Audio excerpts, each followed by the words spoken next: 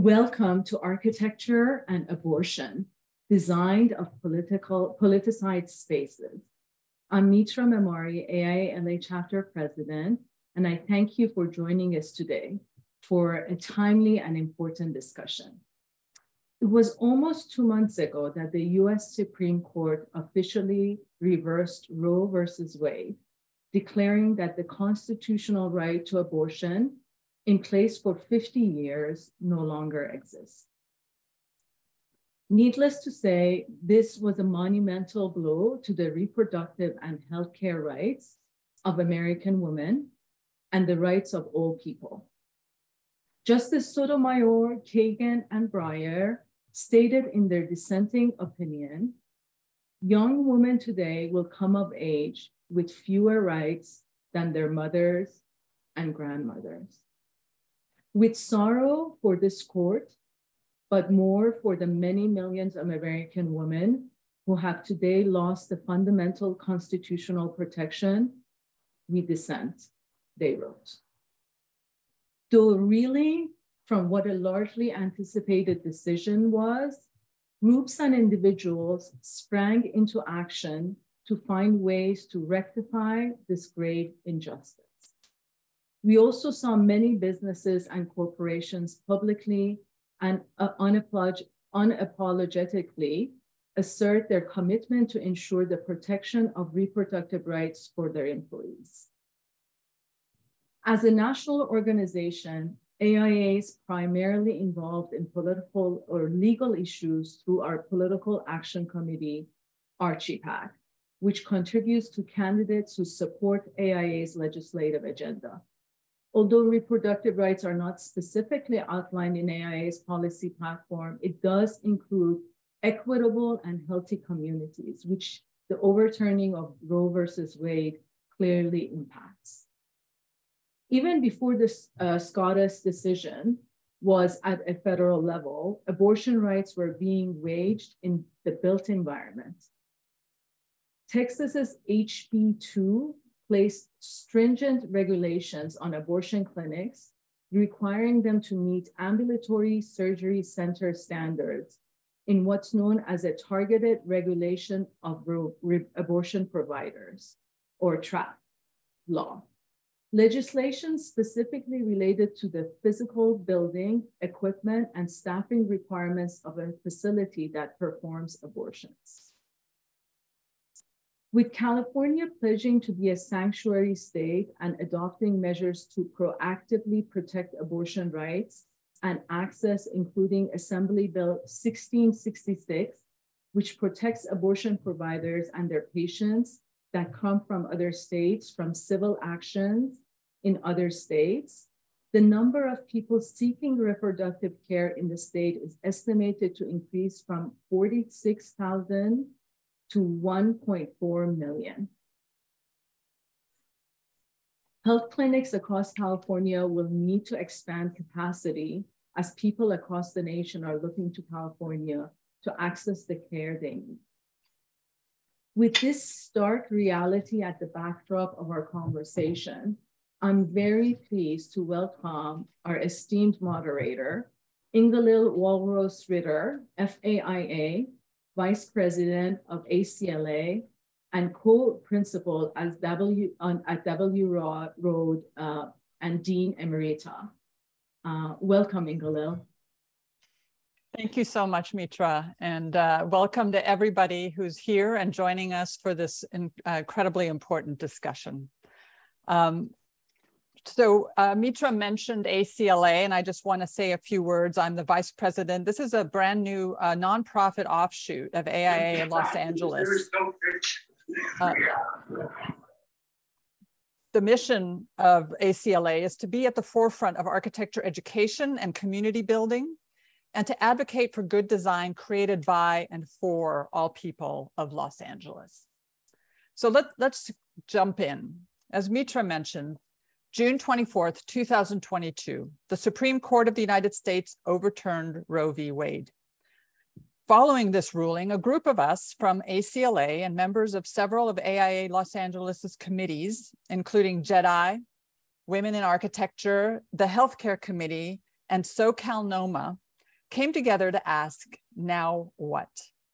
There are a lot of voices in the profession who were telling us that this decision had nothing to do with architecture, and we disagreed. This decision directly impacts the health, safety, and welfare of residents of this country by limiting access to healthcare that is housed in spaces, many of which we design. But design of the built environment is more than the design of physical buildings.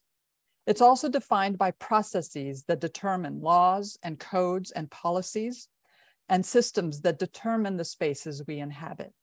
These are the processes and systems in which architects should be more involved. So what can we do to act? I'd like to start with a few numbers.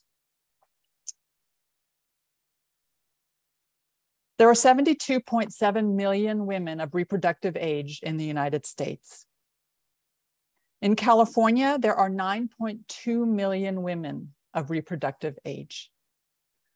28% of these women in California, 28% were born outside of the United States. And 28% of them, the same percentage, have incomes below 200% of the federal poverty level in California. So let's make sure to remember who is being affected by the changes in these laws. As Mitra mentioned, California has for decades been at the forefront as a sanctuary state for abortion rights and has adopted measures to proactively protect rights of women and access, including Assembly Bill 1666. The number of people seeking reproductive care is estimated to increase from 46,000 to 1.4 million. And researchers estimate that California could see a nearly 3,000% increase in the number of people traveling to our state for care. So health clinics across California will need to expand capacity, and almost every week there's an article about this in the Los Angeles Times and in our local newspapers, as people without access come to California for the care they need. But there's more that we can do. In 2018, I had the very great pleasure, as the director of the Wuha Gallery in Hollywood, of hosting an exhibition titled Now What? Advocacy, Activism, and Alliances in American Architecture since 1968. The exhibition examined the little-known history of architects and designers working to further the causes of civil rights, women's, and LGBTQ movements of the past 50 years. It also celebrated the trailblazing work of curators Lori Brown, Andrea Merritt, Sarah Rapson, Roberta Washington, and LA liaison Nina Briggs. Two of the members of this fierce collective, Lori and Nina, join us today to help us understand what more we can do in the design of politicized spaces. So it's my very great honor and pleasure to introduce to you our two speakers tonight. Lori Brown, congratulations, Lori. She was just elevated this year. In fact, I think a month ago, you were there getting your medal to the College of Fellows. Architect, author, and professor at Syracuse University, Lori's work emerges from the belief that architecture can participate in and impact people's daily lives. Her work explores the social, political, and institutional arenas where architects are not typically present. She's author of the book, Contested Space, Abortion Clinics, Women's Shelters and Hospitals, and the article, Private Choices, Public Spaces, Field Notes from Mississippi's Last Remaining Abortion Clinic. In fact, that image was the image that for this event, where she investigates how legislation affects politicized and securitized spaces. Lori is co-founder of Architects, a group dedicated to transforming the architecture profession for women. Her research focuses on architecture and social justice issues with particular emphasis on gender and its impact on spatial relationships. Lori will be joined in conversation by our very own Nina Briggs, associate professor, newly appointed associate professor, congratulations, Nina, at Cal Poly Pomona. Nina is an educator and designer and founding principal of The Fabric. She seeks to elevate and redefine design to positively affect inhabitants psychologically while solving spatial problems. Her interdisciplinary analysis of architecture and design in the context of culture draws from anthropology, psychology, and human geography, thinking beyond the traditional boundaries of space making. Through ethnographic research via cognitive and human behavioral mapping, Nina observes and analyzes the psychological responses to space, producing empirical data and theories, generating hypotheses that inform design more effectively and sensitively. As design becomes increasingly interdisciplinary, Nina explores how these shifts in paradigms transform design pedagogy and practice. So Lori is going to kick us off tonight with her presentation. Nina will then join her in conversation, and at the end, there will be time for a Q&A. So we're only taking questions that are in the chat, and you can choose then to ask the questions live, or I will ask the questions for you. So it's my very great pleasure to introduce to you here, Lori. Thank you so much. Let me share my screen. Where did it go? 1 second. Too many things open. Uh-oh. Hold on 1 second. What happened here? Wait. 1 second. Sorry. I'm having a little trouble here.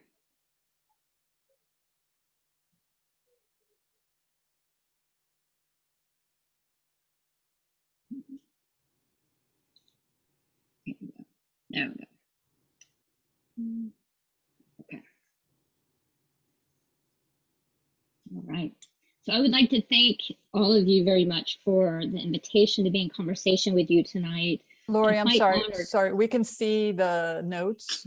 Okay. Thank you. Didn't want us to see that? Then. No, don't want you to see the notes. So I will just do this one instead. How's that? There you go. Perfect. All right, great. Thanks. Okay. So I want to thank everyone who was a part of the invitation to bring us together tonight. I'm going to speak for about 30 minutes. That will talk about the research I've been doing for almost 2 decades around and intersecting with reproductive healthcare access in North America. So I initially came to this work because I was really quite frustrated with our profession and what I perceive as the lack of political engagement. And so I thought if I take on a topic that's inherently politicized, it will force myself, and by extension, hopefully the discipline, to start to have to engage with really politicized spaces. So that's what led me originally to think about the access to reproductive health care and abortion clinics more specifically. So this work led to the publication of the book, Contested Spaces, Abortion Clinics, Women's Shelters, and Hospitals. And the book seeks to make explicit political, cultural, and social influences. Where or can spatial agency be located? And how can architectural thinking bring new insights into these subjects? So I also want to say that I have the privilege of being located in the academy. So I can take on highly charged subject matter. I'm not reliant on clients for a source of income. So I'm trying to use my space in the academy as one that can be somewhat of a risk taker in the sense that I'm not reliant, like I said, on clients. So I'm going to begin with a very short clip of the public space outside of a clinic in Louisville, Kentucky from 2012 to give you a sense of what some clinics are encountering almost on a daily basis.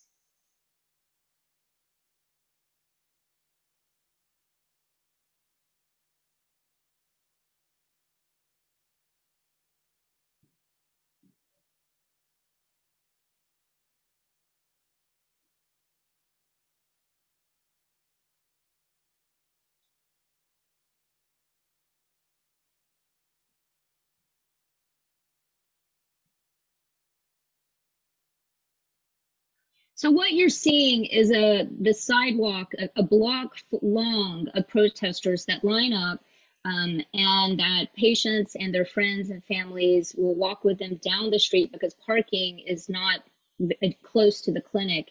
And so those in the orange vests are the escorts, all the others are protesters who are there.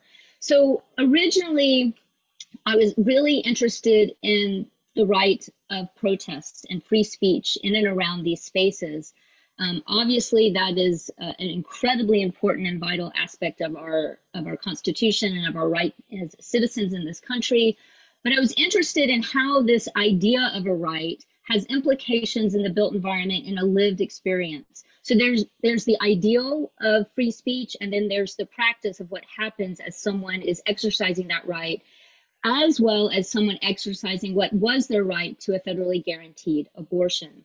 So as polarizing as this issue is in various parts of North America and around the world, it remains an interesting platform to think through complex relationships of space, a person's body, varying degrees of what was federal and now state control, the fluid and ever-shifting terrain of reproductive healthcare access, the potentials of design thinking in transforming spatial relationships, and ways to radically rethink and find agency within them. So part of this research was, one, looking at the national level, which I'm going to show you a few images of, but also looking at very restrictive states and interviewing providers and escorts across the country in independent clinics, because I wanted to better understand what were the issues on the ground that different clinics were experiencing, and how were they spatially responding to these, often, as you see in Louisville, this onslaught of people that can make delivering care incredibly challenging once the patient is actually able to enter into the front door.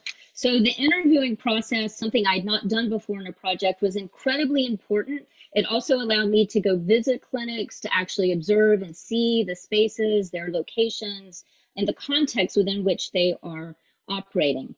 So part of this research began at the national level. So this is from the time of the book, so it's not accurate as of today, but it gives you a snapshot of where access was located at the time of publication. So where you see gray zones are metropolitan areas with populations of 50,000 more people where there are clinics, and then where you see white, or the remainder, which is over 89% of counties across the United States that have no access to a reproductive health care provider. So part of, as was mentioned in the introduction, one of the ways that the built environment has been manipulated is what is called through trap laws. They're targeted regulations of abortion providers. So as you know, there are codes for medical practice, there are codes that we have to adhere to as architects.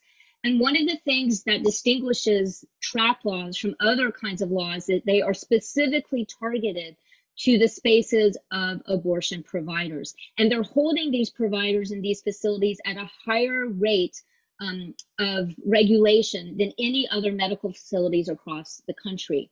So it became, and there's varying degrees of this that we start to see unfold across the country. So I'll give you a few examples. So one of the ways this research unfolded was, how can I make this information, which is incredibly textual, into a visual language that can become more accessible to the broader public?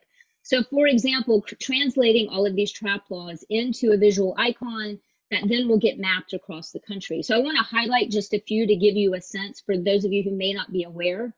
So for example, some states prohibit public facilities to be used for abortion, to provide abortions.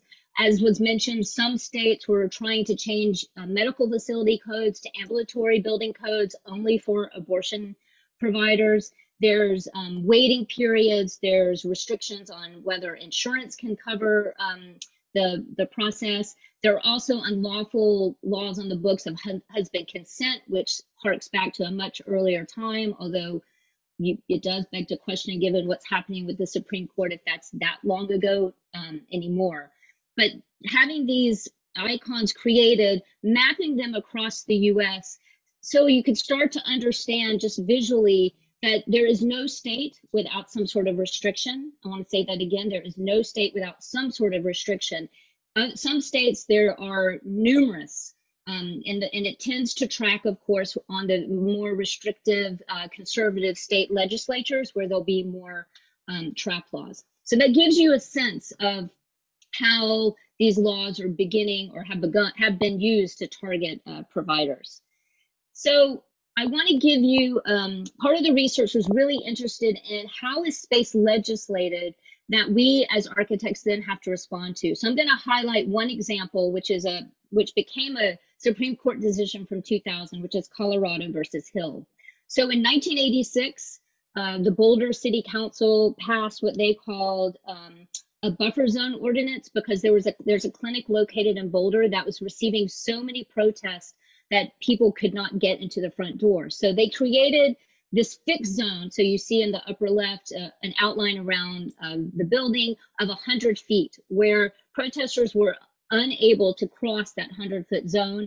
And then they also instituted an 8-foot, what's called a bubble zone, around people moving in and out of that 100-foot area, so that a protester could only approach that person if the person allowed and agreed to have contact. So it was a way to ensure safety and more privacy as people were trying to get into the building. It began in 1986. It made its way through the court system because there were challenges all the way through the Colorado State Court. It made its way, as I said, to the Supreme Court in 2000. The Supreme Court upheld this. So it's a demonstration of how literal dimensions around bodies and buildings become legal precedent. And there's a range of these that have happened over the decades, mostly in the 80s and early 90s. In addition to dimensions around buildings and bodies, there's also other kinds of legislated codified spatial language. So there's been other terms that have been created called no approach zones, the fixed zone that I just mentioned, the floating bubble zone. And then there's also been restrictions around noises. There's been cases where the noise of the protesters were so loud that within the procedure rooms, more sedation would have to be provided so that procedures could happen. The noises would be so loud. So there started to be decibel level checks that would help prevent noises from escalating. And additionally, the sizes of what they refer to as images observable on the sidewalks also started to be required to be of a smaller size, because they became so large and unruly that you could not access the public realm in front of and around these clinics. So there's a series of these kind of spatial codified languages that are now embedded in our legal system. So it begged the question, looking at many of these cases, at what point does the right to physical access become equal to or greater than the right to someone to peaceably assemble and express their freedom of speech? Most often, I'm not a legal scholar, but from a layperson's view, the courts seem to always side with free speech. And so I was interested to see, are there other moments in our country, other times where free speech can be temporarily suspended? And I have found 3. The first is around polling stations. You probably, I know we have our primaries next week. When you go to vote, there is a sign of this distance marker that has to be at every polling station that says within 100 feet on that day, there can be no political speech. So you don't want to be unduly pressured as you go to vote for your representatives. So here's one case where we as a country are willing to temporarily suspend free speech in order to vote. Another one, ironically or not, is around the Supreme Court building itself. So the Supreme Court justices have deemed that that you cannot protest anywhere on the actual block of the building, but you have to be across the streets on every side. And then the third example is around military funerals. Back in 2012, the Supreme Court, there had been a case around military funerals where there had been protesters around, in particular, gay military funerals. The Supreme Court upheld the right for these protesters, and in 2012, Obama signed into a law that a requirement that protests could only happen that if the protesters stood, 300 feet away 2 hours before and after the funeral. That's a football field long. So that's a pretty significant distance that was now created as a law. So those are 3 cases where free speech does not get free rein given the context within which it's operating. So it's something to think about when we consider the intensity of protests happening around clinics. So another part of this research was also interested in examples of organizations or people exist that have used space creatively to provide care. And this would be pre-1973. So I want to provide you two examples. The first, which you may now have heard of, is called the Jane Collective. There's a recent documentary. If you haven't seen it, I highly recommend it. They were a group of women in Chicago that started as a referral service. Abortion was illegal, but women needed to find care. And so it began as this underground network that would create a link with women to doctors. So they began to do this for a year or two. They found someone who they thought was a doctor that could provide abortions. And then they started working with him. And lo and behold, he was not a doctor. And they just realized, well, if he can learn how to do this, we can too. So over the course of the 3 years they were in existence, they provided over 11,000 abortions, and no woman was turned away if she could not pay the kind of full price. And the thing that was so interesting to me about their structure is you leave a message for Jane calls you back. There's an agreement on how much it would cost, how much you could pay, and you were given an address. And the address was what was referred to as the front, and that's really the waiting room. And then where the procedure happens is referred to as the place. And women were ferried or driven from the front to the place at the time of the procedure. And this was a way to separate both the people and the things that were happening, so that in case that they were discovered, not everyone would be arrested.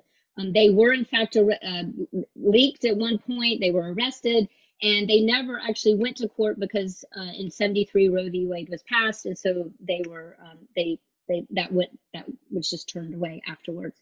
So the spatial dynamic of this I found really interesting as a way to think creatively. It always happened in either houses or apartments. So the domestic realm becomes the space of empowerment where women are providing care for other women. The other example I would like to highlight is Women on Waves. This organization began in 1999 by Dr. Rebecca Gomertz, and it's a very simple idea. It's a shipping container that gets attached to a boat, and it sails to countries where abortion is illegal.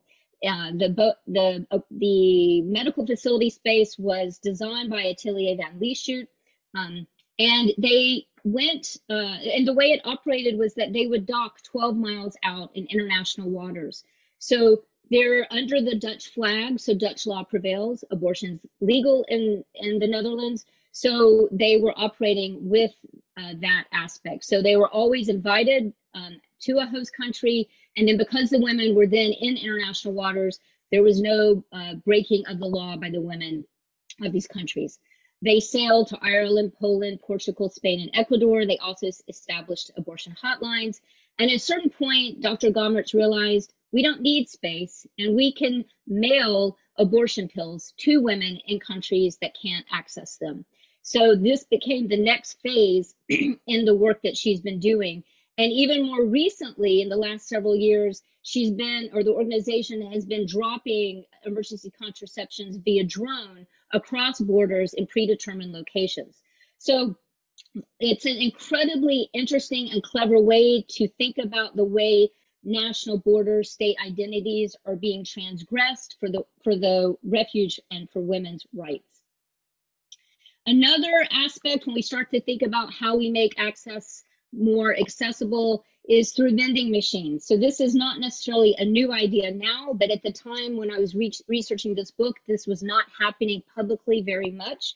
So Shippensburg University in Pennsylvania decided to provide emergency contraception at cost for their students because on the weekend, they were informed that there were no pharmacies available and open where students get access the pill. So they provided this service at charge. So it became a way that the university health systems were providing care for their students. More recently, we have telemedicine in several states, and many states that this has been used, especially given the pandemic, to provide the abortion pill. There are states who have outlawed explicitly the use of telemedicine for providing abortion care. But this is a realm that has enhanced, and there are discussions about how can we make this more robust now in our post-war landscape, because it is in some ways a war. Sorry. I want to give a case study of Jackson, Mississippi. So looking at the national level, it required then that I start to look more directly at the most restrictive states. And it happened at the time, I mean, and remains true, that Mississippi is a really good state to look at for the series of complications and challenges that women face in that state. So I'm going to start with a very short clip from a Frontline episode from 2005 that's called The Last Abortion Clinic.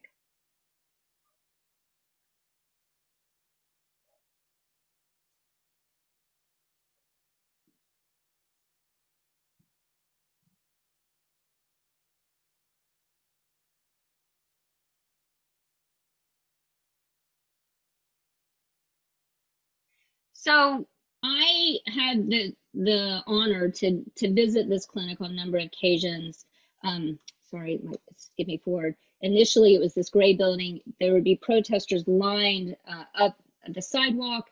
There was limited parking right adjacent to the building, so patients would often have to park at the end of the block because someone had bought all the buildings on the street in order to make parking illegal, because they want so badly to shut this clinic down. There were people in the city that went to extraordinary lengths to try and make her clinic close, and they were not successful for a very long time. So in interviewing both the owner and the director and the medical staff and the escorts, it became very clear that there was an opportunity here for an architectural intervention. You see that fence. At a certain point, they started to create some sort of, with black plastic sheeting, a separation so that it tried to become a bit more private. So I worked with them. We had a call for design ideas in order to create a more robust but aesthetically more pleasing space in that zone to protect those seeking care and those who work there. Overnight, at one point, Diane, the owner of the clinic, decided to paint the building bright pink, and this is more probably what you've seen in the press over the last several years. She wanted the community and actually the country to know that they weren't going anywhere, and obviously this is before June of this year. This clinic is located in what is now an arts district. So in isolation, the bright pink looks a bit jarring, but there's a series of pastel colored buildings. So it actually fits in rather well. But she was really wanting this clinic to announce itself and to be proud that it was there and providing care for women. So in looking more specifically at states that were highly restrictive, it required to think about how does access work when there's one clinic. So it's located almost in the center of the state. If a woman or a person doesn't have a car, how do they get there? There's no public transportation system across the state. It's a series of buses. So looking at the time and cost to travel, looking at adjacent states, if there are clinics closer to women living on around these state lines, how would they be able to navigate the geography of access?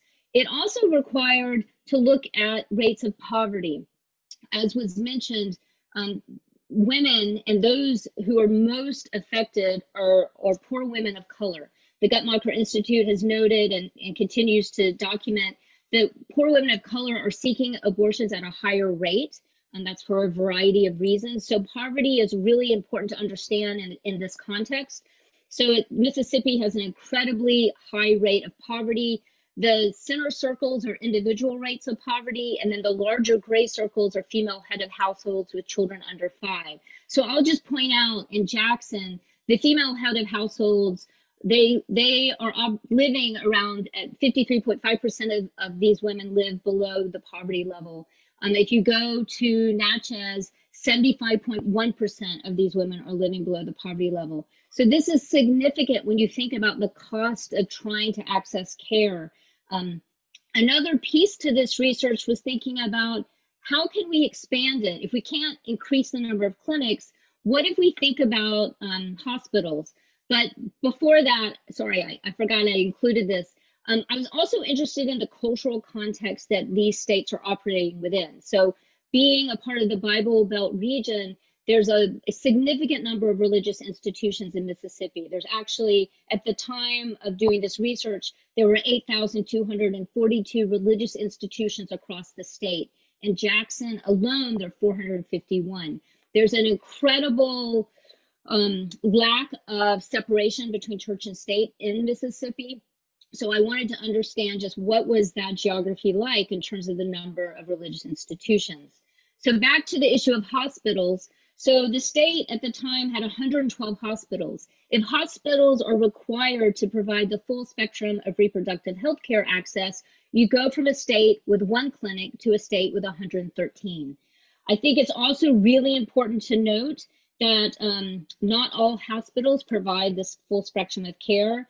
In 2020, there was a national study done that 35.3% of counties had a high or dominant Catholic hospital market share that serves 38.7% of US women of reproductive age.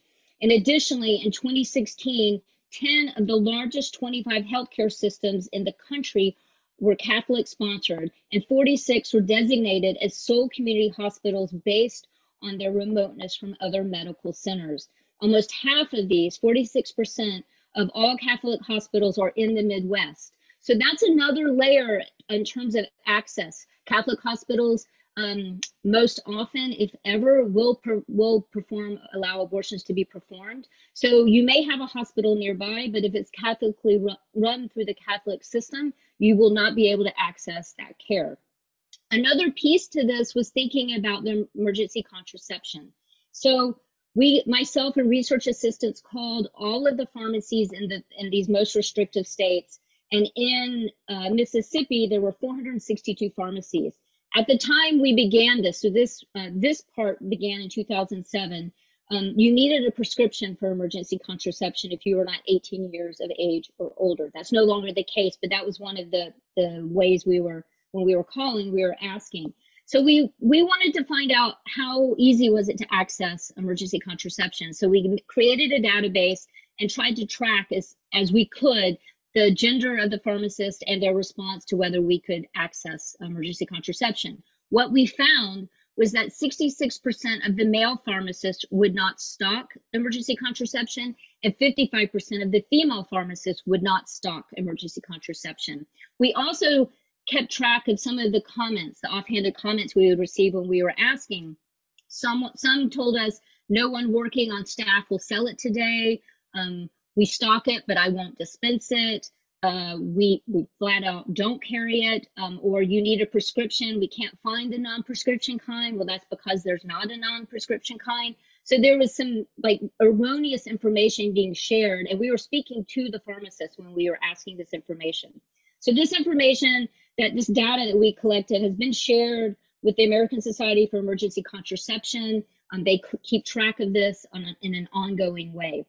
So you may be near a pharmacy, but you may not be able to access emergency contraception the day you go.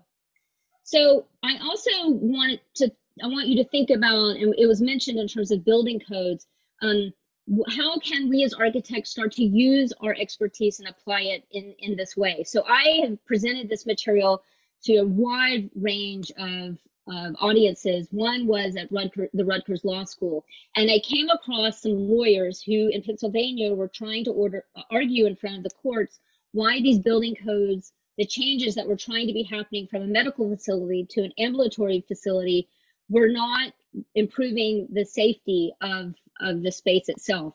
So myself and research assistants started to study and make diagrams of some states, and I want to use Texas as an example. So you have to imagine or remember that our building codes, when you read them, they're pretty challenging if you're not familiar with the terms or the language of architecture. So these lawyers really needed assistance in helping them really analyze and be able to define what doesn't work here. So we made a series of very banal diagrams that they could use before the courts to show what these changes were being, what these laws were asking the changes to be. Changes in door heights, door widths, corridor widths, operating room changing dimensions, the addition of water systems, addition of bathrooms, the addition sometimes of intense HVAC systems and even sprinkler systems. And so on paper, these seem a bit innocuous, but when you start to apply a dollar amount to these changes, it forced over half the clinics in Texas to close when HB2 went into effect, when it rolled out in 2012 and 2013. So this was a way to help the lawyers present this material to the courts. I've also served as an expert witness to the ACLU and the Reproductive Freedom Project, further bringing these kinds of materials into conversation with state health organizations. This was all overturned in 2018 with Whole Women's Health versus Hellerstad. The Supreme Court had decided that this is creating an undue burden when you try to force ambulatory requirements on facilities, that these are not necessary in any way to improve the safety of these spaces, that they were an undue burden. So I also want to just, I'm coming to the end of this, but I want to bring it into a bit more contemporary time with COVID. So we've had states who have tried to argue that abortion is not a medically necessary procedure, the states that are listed here, and try to prevent women from accessing this care. It even was called out by the UN that this is a public health crisis for women living in these states who can't access care during the pandemic. Even there's been issues that went before the Supreme Court in accessing emergency, the abortion pill, and Sotomayor wrote a dissent making clear that it seems to be okay that patients during COVID could go and get and fill an opioid prescription without leaving their home, but they can't fill an abortion pill prescription, that they had to go to the doctor's office once or sometimes twice in certain states. And more recently, as was just mentioned in the introduction, with the Dobbs decision. So I want to just highlight a few pieces to this because I think it's really important that we're aware of what the argument the dissenters are making. So bear with me for just 1 second. I've highlighted it, but I just want to read a few things. So they state from the start that at this moment, a woman has no right to speak of once an egg is fertilized. And that in the Mississippi law that was at issue in the Dobbs case, under the majority's ruling, a state's law, another state law could do so at 10 weeks, 5 or 3, and we've already seen this being played out. And states have already passed these kind of laws, and more will follow. Some states have enacted laws extending to all forms of abortion procedures, including taking medication in one's own home. They also go on to say that the majority tries to hide the geographically expansive effects of their ruling. They say that the cold comfort, of course, is the poor woman who cannot get the money to fly to a distant state for a procedure. Above all others, women lacking financial resources will suffer from today's decision. In any event, interstate restrictions will also soon be in the offing. Some states may block a woman from traveling out of state to obtain an abortion, to even receiving abortion medication from out of state.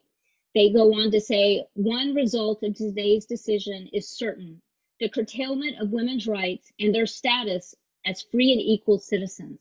I want to say that one more time. One result of today's decision is certain: the curtailment of women's rights and their status as free and equal citizens.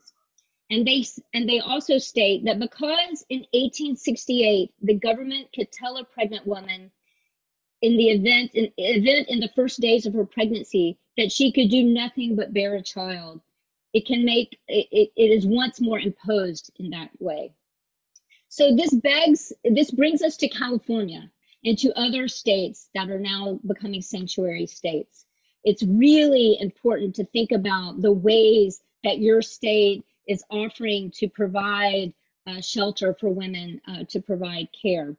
So when we look at where abortion is legal right now, we have this, what I think of as an archipelago across the United States.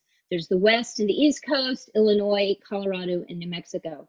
So myself and Jordan Kravitz from Phoenix, who I think is a part of the audience, created a call, a social media call, And we asked if you're an architect willing to be included in a list to assist abortion clinics in states where abortion remains legal, let us know. We are creating this spreadsheet. We want to connect providers with architects to help in anything they may need in terms of the built environment and enhancing their spaces. To date, we have 31 states and the District of Columbia represented in our spreadsheet. And this is purely from a social media call. We're in the process of creating a survey that we will send out to all the architects in the states of New Mexico, California, Colorado, and Oregon. So be on the lookout. It will be coming your way in the next month or so. And we want to create a more extensive list in these states by trying to survey all the architects that we can in order to create the most robust list to help providers who are going to need to make massive changes in their spaces to accommodate the 3,000% increase that you're estimated to be receiving in California. So please let us know if you're interested in helping us. We need help in aggregating these architecture databases to send out the surveys for. But this becomes one way in the short term to be able to help and respond to what is now a very sad state of affairs for healthcare for women seeking abortions. So I will end it at that, and thank you. Thank you, Lori. That's amazing. Your work is very much appreciated, and I'm honored to be here in discussion with you about it. That Twitter call that you put out, the results are astonishingly positive and encouraging so far. What I'm concerned about is, what do we do with that database after we get as many volunteers in the architectural profession as possible? Because what we're really talking about is measures of surveillance, violations of citizens' privacy, and control over their bodies. And I think that Roe v. Wade being overturned is actually a great opportunity for those of us who are designers to kind of reevaluate where we stand. And I think there's an intersectional nature of pregnant people seeking abortions. Women of color have the most abortions. The majority of women who abort are unmarried. The majority of women who abort are already mothers. And almost half of them have had more than one abortion. And most women who abort are educated, who have bachelor's and master's degrees, yet most women who abort are low income. Most women who abort identify as Christian. So there's this interesting intersectionality about those bodies who seek abortion. And that brings me to think, for which bodies do we care about? Which bodies do we care about protecting? And this is an opportunity for designers to actually ask themselves how they want to exercise their rights as citizens, as experts on those things that are spatial, because all of these restrictions affect pregnant people in spatial ways, in economic ways, in cultural ways, in social ways. And it's actually violence, right? We teach in design programs about public space as democratic space. I think in a kind of Pollyanna kind of way, public space has never been democratic, actually. Public space has always been a space of violence, a space of executions, of shame, of state-sanctioned murder. And it's time for us to actually start thinking about how to define safe space, how to actually make public space and the thresholds leading to those private spaces safe for people like that. And how do you create safe space without creating hostile architecture? And so I'm wondering what else you might think that could mitigate the spatial dynamics around reproductive care architecture, and might that be a multidisciplinary design effort? Might it involve not just architecture, but also interior design, landscape architecture, even urban planning? What do you think about that? I agree with so many things, everything that you've said. And I think the issue, absolutely, that public space is contested space. It's where our rights are fought and won. And I think one thing I discovered in interviewing providers and doctors across the country is, there's reasons why we have free standalone clinics that were because hospitals wouldn't allow abortions pre-Roe. So clinics, once Roe was passed, became this space where they could have autonomy and provide a service. But some of the doctors I interviewed had talked about they had clinics that were also in medical facilities in like almost a complex. And one of the doctors in particular had said, I actually prefer being located in this medical complex. The sidewalk is hundreds of feet away, and protesters are unable to access the building. And no one knows where anyone's going when you go into a multi-story building. So she said there was something important about being a part of a broader system of care, and that I'm not isolating myself. She had other clinics that were isolated, but she thought that that what is serving her and feels more secure is within this larger complex. She also, and others, had talked about the mainstreaming of abortion care as just another aspect of reproductive health care. So I think there's something to be said about the way, where and how is this care provided. If it is thought about as a regular part of gynecological care, if it's thought about as primary care, there's other places and spaces where this can be provided. And I'm not saying we should not have standalone clinics, but I think how these clinics get created, it's very difficult for standalone clinics to find space to either rent or buy, because owners automatically know or assume, sometimes erroneously, but not often, like what comes with an abortion facility in terms of the protest, and could be the noise and the violence around it. So I think it speaks also to the interdisciplinarity of the care itself, as well as thinking about policy planning, definitely interiors, as being able to create more robust spaces for this kind of care as well. But I think it's become so atomized and ostracized. Not all medical schools provide training in abortion. So even down to the medical training itself, it's seen as this thing that some schools won't provide unless a student petitions to be educated in that way. So there's so many issues around how and where this care is allowed to happen.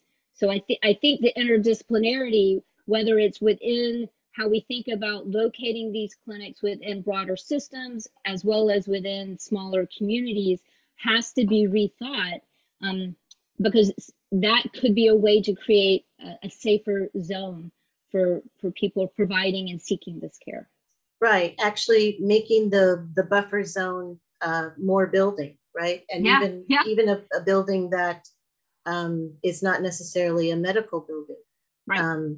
Even if those are residential spaces or private spaces, but the reproductive clinic is protected as this space within those other spaces. Yeah.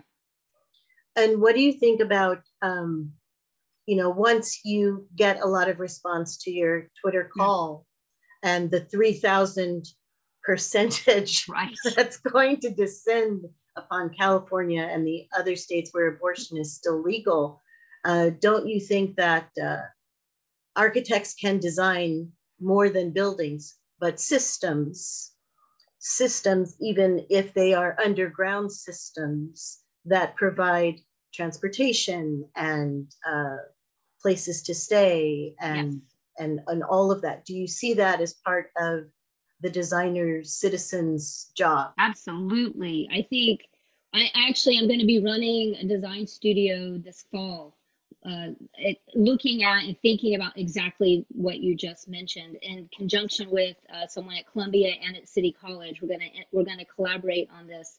Yes, there's going to be a whole series of infrastructural needs, housing, daycare,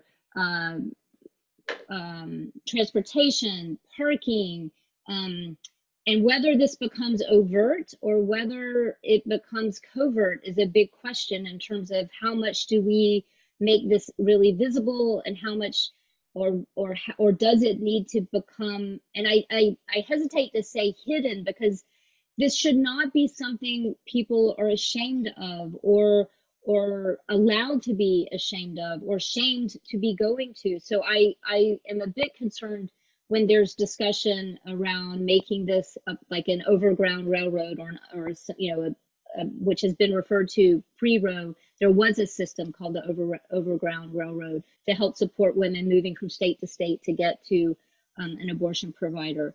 But I definitely think, and when we think about systems, we also have to think about legal systems that affect spatial systems. So I think there's a real interplay between these two areas when we think about what could California look like if we think about how does a 3,000% increase get, how do you meet that 3,000% increase in need? What does that mean? How many more, like how do hospitals provide care? How do other clinics, how do other medical facilities, like what's the existing infrastructure there that can be enhanced and made more robust?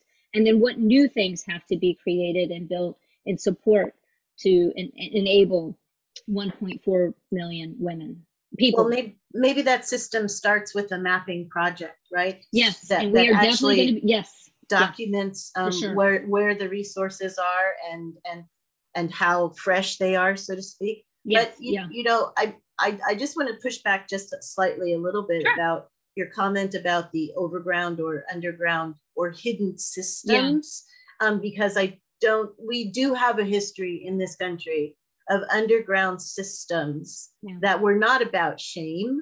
They were about safety, about protection, and about care. And, you know, there are or were a lot of networks and digital networks, online networks that are now defunct, like the Uncle Network. You've heard of the Uncle Network, right? And of course, you mentioned the Jane Collective, but also Carol Downer's menstrual extraction. And I think that, you know, just thinking about African-American history, with so many systems and networks that kept us safe for us to exercise our social mobility. And these online networks are all defunct now because, again, the surveillance, the privacy, the governmental outreach is preventing people from communicating. And so maybe the underground network is not such a bad idea if it can be executed with care and protection. But it's really important to me that we remember for whom we are creating these networks and all the other logistical help that they need if they are coming to the sanctuary states. And can we organize as citizens, because all these issues are spatial, right? A woman coming from Mississippi who is educated, a woman of color, but living below the poverty line, who already has children, how is she going to get to Right. New Mexico or California, taking time off from her job because she's head of the household, who is going to take care of her children? Right. You know, can we actually come together beyond thinking that design can solve all problems and actually mobilize ourselves Right. To become a community of care? Right. Do you think that's possible? I have to think that's possible, Nina, or I can't keep going. But I want to say one thing about I really appreciate your comment about the Underground Railroad and how it created a safety network and a system to help enslaved escape. And I think the reason I'm hesitant to talk about these hidden systems, which I know will have to reemerge and have reemerged, is that one of the successes of the anti-abortion movement has to create such a shame and such a that shaming has worked in so many ways. And so I that's why I hesitate, is that it becomes a form of disempowerment that has worked for decades. And so and maybe I'm being naive to think that you know, we will not have to go back into these kind of hidden networks.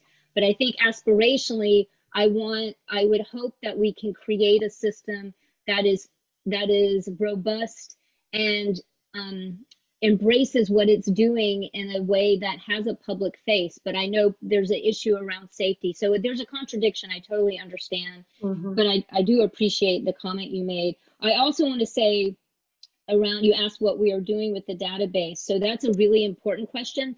I don't know if you all saw in the last 2 days, I think there was a mother and daughter in Nebraska that were found out through the leak of their Facebook account that the mother had assisted the daughter in accessing abortion pills, and they've been arrested. Yeah. So the surveillance of data is real, and it is being harnessed in ways that are incredibly powerful and detrimental. So our database has to remain private. We will not be sharing this. It will be on a secure server. We will be transferring information to providers in a secured network. We're really concerned about issues of safety and surveillance. So for that reason, and that was a critique early on in Twitter, was like, so, you know, you can't just have this database floating around. Well, we're not. We're very aware that security is of the utmost concern. So that's, you know, we're working with channels of reproductive health care networks that we're connected with, that are there helping spread the word through their networks. But this database will never be made public. Right. And maybe the database could be in concert with a kind of modernized green book, you know, as opposed to the Underground Railroad, right? Right. And the green book is more an approach to the mapping of safe spaces, a necklace of safe spaces. So that we already have that kind of analog model, right? Right. Mm-hmm. Mm-hmm. Yeah. Can we talk a little bit more about the spatial dynamics of these contested spaces and how the protests make people feel as they approach, enter, exit those spaces, and you know, that even if we are able to couch abortion clinics or reproductive health clinics in within other buildings, we can anticipate that there still will be some kind of attack. They won't be hidden for forever, right? Right. And is there any way beyond the bubbles, architecturally or spatially, we can create safe space? Safe space that has the psychological effect that you are protected. Right. So I have two immediate thoughts on this. One, when I went around the country and visiting independent providers, it was so apparent that almost all the clinics I visited really understood the value that space contributes to the experience. So almost none of them worked with a design professional. There was only one that worked with an interior designer that I visited, but they all understood intuitively or not that the space that they're providing for their patients, the quality of that space matters, the light matters, the colors matter, the textures matter, the flow within the clinics matter. So it was really illuminating that even though they, you know, they're not trained as architects, most of them had no spatial kind of expertise whatsoever, or education, but they understood that. And so can imagine if architects and interior designers actually work with in all of these projects, how much even better they would become. And landscape architects as well. Yes. So the issue around the other part to that is, so I've worked with the Mississippi clinic earlier on, and then a clinic in Alabama to provide a public interface that was this basic, what one would call a fence, but it was really a zone of protection that also had a landscape component, security component, that would create a different interior once you get onto the side of the clinic than, you know, when you enter and exit your car. So the whole process, the processional of what that experience is like, is something we can bring to these spaces in a way that they don't know how to do, and that's fine. That is what we can bring to this. Right. So those are two like obvious examples, but I think the issue around security has to become more embedded and more robust, and that I did see that happen in ways that were more, you know, you have to walk through a metal detector or you get wand down. So there's ways that we as spatial thinkers can create a more integrated and holistic experience for those coming through. But I do think, given the current climate, that's going to have to be far more enhanced than anything I've seen when I was interviewing back in, you know, the 2010, 2008.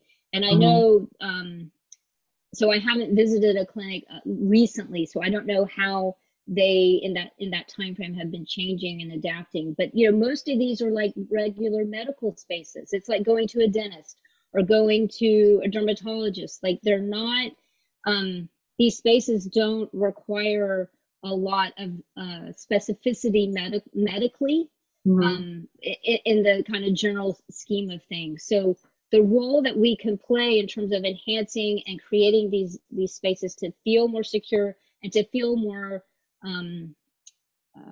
as a space of care, I think is incredibly important in what we bring to this. And then there's been others in our list so far who have expertise in working in government-related, highly securitized sites. So I think that kind of expertise also is going to be important to think about in certain kinds of situations. You know, if it's a higher urban space versus a rural space. So the kind of ways that security and land and site have to be considered is also a big piece to this. So I think there's a kind of nuts and bolts, but then there's also the way that design can start to holistically bring these things together. And don't you think that the human escorts will always be necessary, no matter how much the spaces are softened? I do. I like to think of it as human architecture. Yeah. Which is another way that we as citizens can get involved, right? For sure. For sure.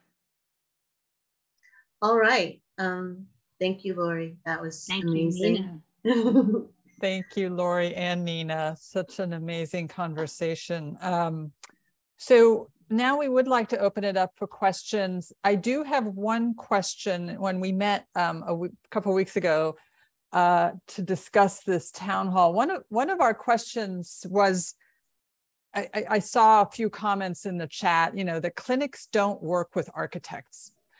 How do we find clinics that need our services? Are they organized in the same way? I mean, probably, I mean, there's Planned Parenthood, of course, but can you tell us, do you know more about the organization of these clinics, or are they atomized and, independent? So there are three kind of primary organizations. There's Planned Parenthood as a kind of collection across the country. There's the National Abortion Federation, and then there's the Abortion Care Network. And these are three different, they all know each other, but those are the three kind of larger groups that people are, I'll say aligned with, but I don't mean it in such an atomized way. But the independent providers, so outside of Planned Parenthood, tend to have, the Abortion Care Network tends to be where they will reside. And then Planned Parenthood also has a pretty significant, infrastructure, and has a series of architects that they may work with already. But often, people are not willing to make this publicly known for obvious reasons. We understand, but I think the smaller, the more independent providers are where we probably could provide the most use, because they are the majority of the providers who are the abortion providers in the country. Planned Parenthood is a much smaller percentage, even though I know they're probably more nationally recognized. So those two, the NAF and Abortion Care Network would be the two. And we are connected with them. And so that's who we're trying to work with in terms of our database. So thank you for that. Ken, there was a question from you a while back, the information regarding Texas. Would you like to ask that, or would you like me to ask that?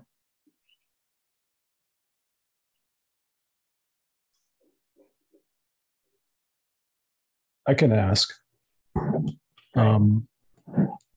Lori, thank you for doing this. I think I reached out to you on Instagram because I put, so does the abortion, as soon as the decision Hobbs came down, I put out a message onto my feed that if anyone needed reduced fee for services, that I would gladly recommend or assist as much as I can.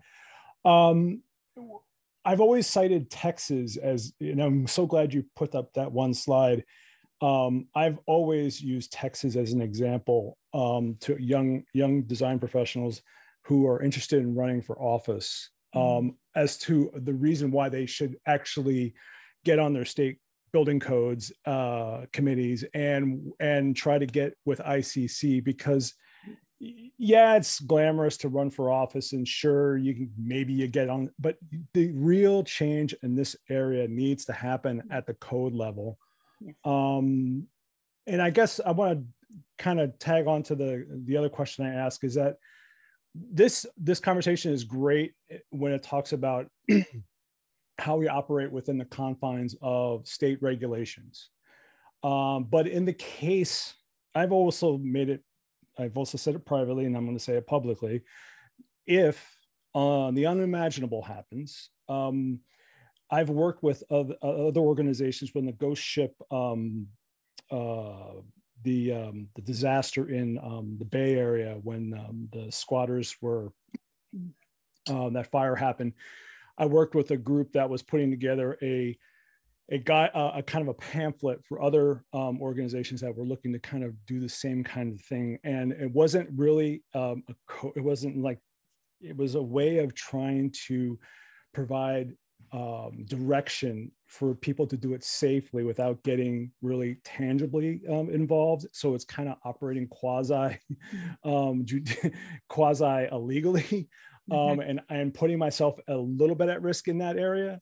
But I think the same thing could occur in this regard, where if, obviously we want to make sure we provide safe access to services, but in the case that this does, the trend is going this way, can you see putting together a pamphlet that will provide at least some marginal guidelines for healthcare providers who are looking to provide services irrespective of the state laws? Because I think those services are obviously going to happen, and we don't want them to happen the way they happened prior to 1973. I kind of see that that's something that tangibly can happen underground. I wanted to get your take on that as well.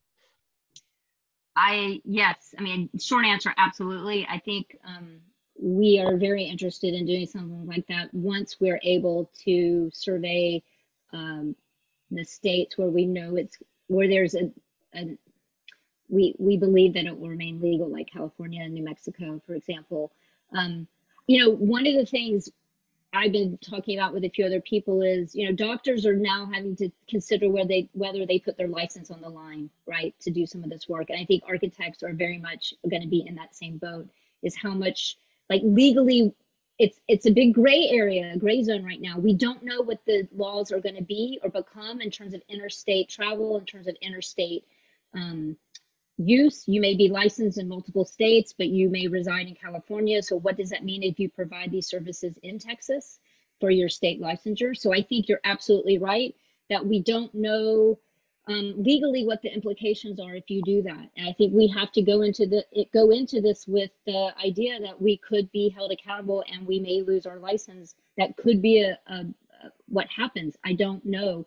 And there's so many questions that are yet to be unanswered from the legal profession in this way. But yes, we want to put together something that can be used, I guess, dare I say, underground, that can be disseminated and people can use. And I really appreciate your publicly coming out and being willing to put your name on the list and provide services. So thank you. And thank many of you, because I know many of you here have also reached out. So I've seen some wonderful comments here from Rosalie. Would you like to ask a question, Rosalie? Talk. Well, first of all, thank you. This has been really, really amazing and informative. Your research is harrowing. I also want to just comment that abortion care is also gender affirming care for the trans community, important to note. And then also I have worked as a volunteer escort at my local clinic. And it was really an interesting experience when it comes to entry. Our clinic was such that it was kind of set back and down a slope from the road. And there's a median in the road that kind of confuses drivers. And really the only way to enter is by car. There were a lot of folks coming in taxis as well, but there wasn't a bus stop or anything like that near the clinic. So it was truly dangerous. So 2 questions, I guess. One is, did you get a chance to interview many escorts? And I'm curious what their feedback was and if you found anything particularly unique in their feedback. And then the second question is,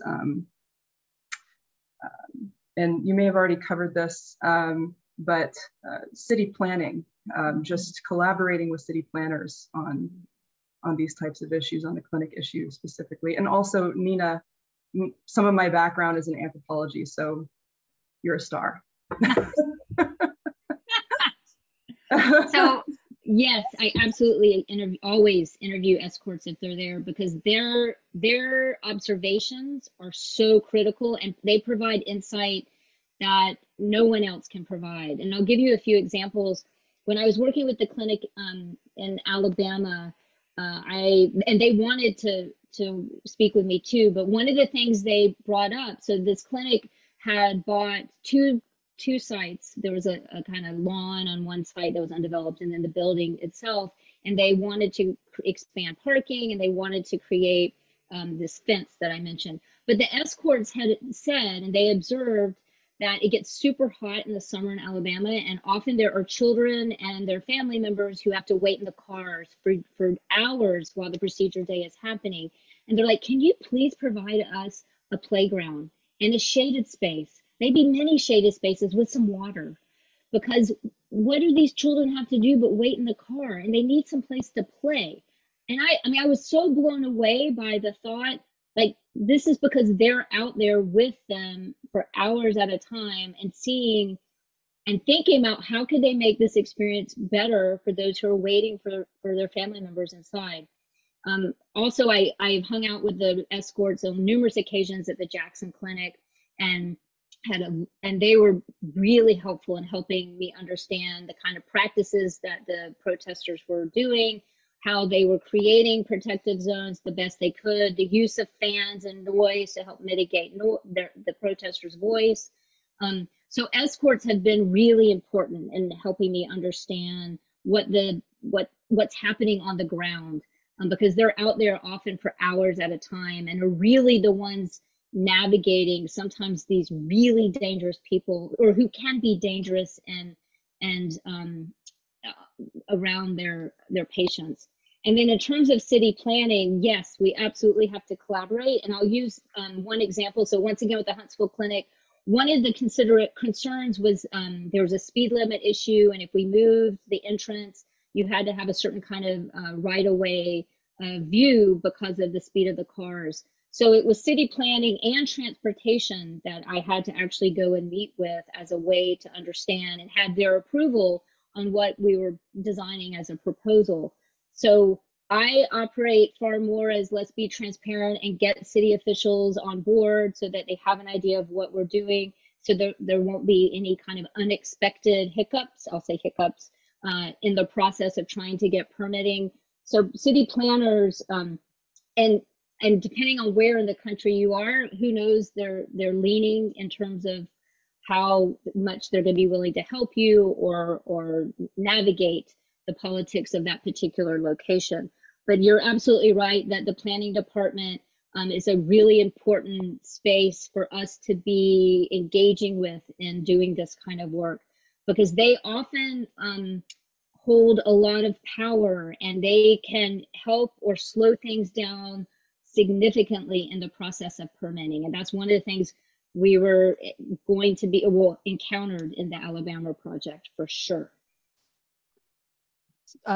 So I see a comment here that I would like to bring up in it's Angela. They can't afford these designs, and that, you know, it's I think that what Angela is saying is that, you know, the fee of the architect is for many of these clinics probably not affordable.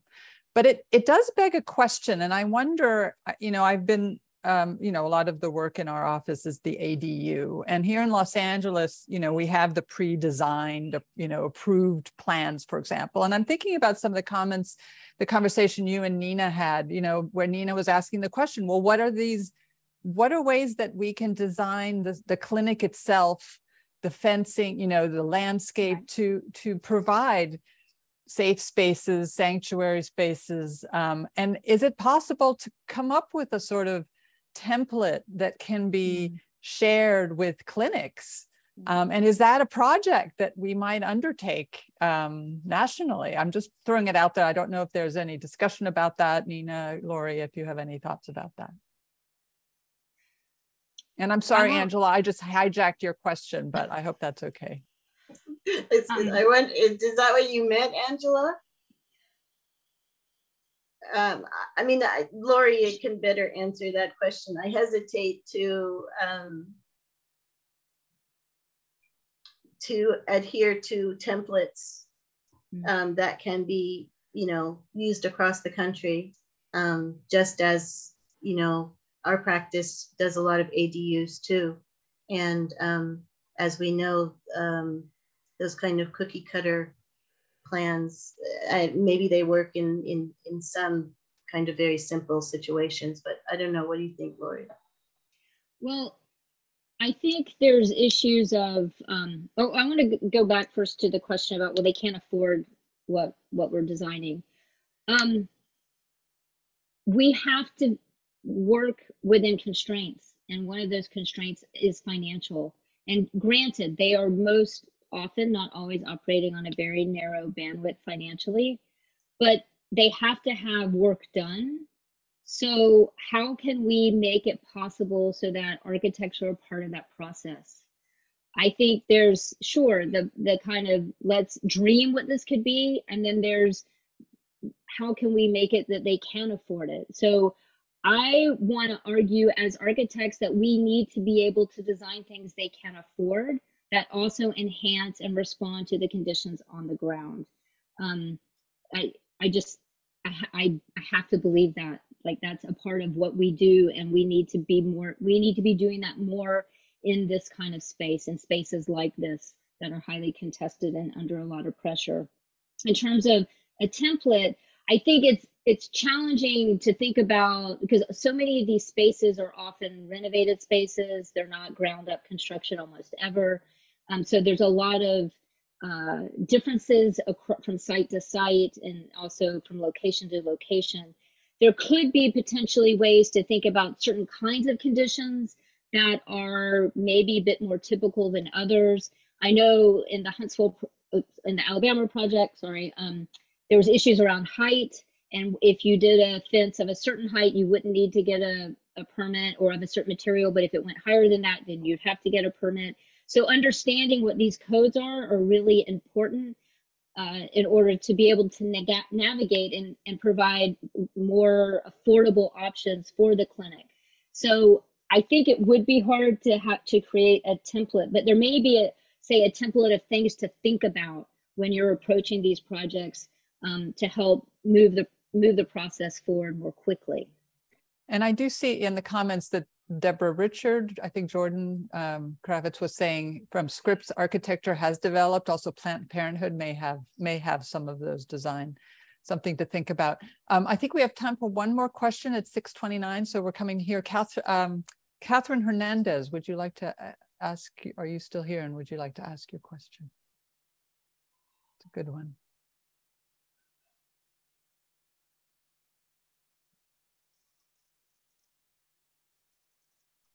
Well, the question was, is there an effort to work with grassroots organizations who are already leading this work historically?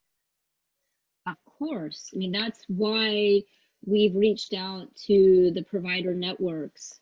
We're there to assist. I don't think we're leading anything. We're there to work with them. They know what they need. We're here to bring our design expertise to their use.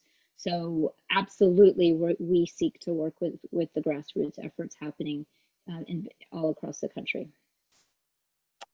Emily Eisenberg was asking if your research graphics are available somewhere for further viewing. I do think you can download some of the chapters on a Routledge site for my book. So please feel free. And if you want to reach out to me, also lbrown04@syr.edu, and I'm happy to share some of them. They're also out of date, so that I've got to, in the fall, I'm going to update them. But thank you.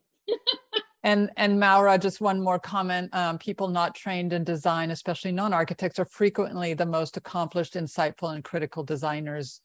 This conversation about escorts and their observations of the space, I think that's a great observation. Absolutely, yeah. So including them as part of the voice. And then one final question, whether this recording will be available. I think Corinne is going to be making this available, AIA, is that correct?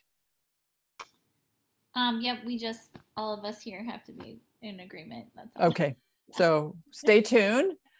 And Nazreen, how is funding generated for these sanctuary clinics, shelters? That's such a great question. That is a great question. And right now, I don't know. I do know. So, and this has been public, so I can say this. So we have connected so far 3 providers with architects in different states. One of them is moving because her state has, she can no longer practice in her state. She's going to be opening one in Minnesota. She fundraised online $1 million for this project, which is amazing. So some of this is self-funded, some of it is through fundraising, and some of it is donation at this point. I have not heard of other kinds of efforts yet, but I would imagine they have to be underway given the severity of the need that's going to happen in the sanctuary states that are emerging. Maybe so I don't know enough about that yet to be able to speak more in more detail. Maybe you should reach out to, is her name Mackenzie Phillips? Right, yes. I actually had thought about that, yeah. Really? Well, I want anyone knows her? No. Let us know. So thank you, Lori and Nina, for this amazing conversation. This is exactly what we were hoping for when we met all those weeks ago, when we were crying raging, drinking martinis, wondering what the hell is next. But I think this was such a cathartic conversation, so constructive, so positive. And I want to thank both of you so much from the bottom of my heart for such a wonderful conversation. So thank you for having us. Thank you for organizing it. Well done. Thank you for all of you who came. Such a wonderful audience. Thank you for the wonderful questions. And I hope, I mean, Mitra and I, and working with the staff at AIA, if there's questions, please don't hesitate to reach out to us. Connected to Lori and Nina, of course. And I think this is just a fierce collective of just talent and heart. And this is exactly what we need in architecture. So thank you. I want to thank you all for this amazing conversation, and I hope this is the beginning of conversations that we'll continue to have to see how we can better contribute to women's issues all around. Thank you so much.